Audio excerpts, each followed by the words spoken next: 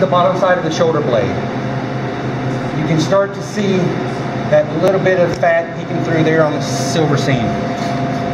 That is the pressa. So if you just take the very, very tip of your knife and literally just follow and keep it as close to that shoulder blade as you possibly can, and I just spin it all the way around, and it gets a lot thicker up towards this side, so your knife will penetrate a lot more once you get up into that point, and then basically just continue around.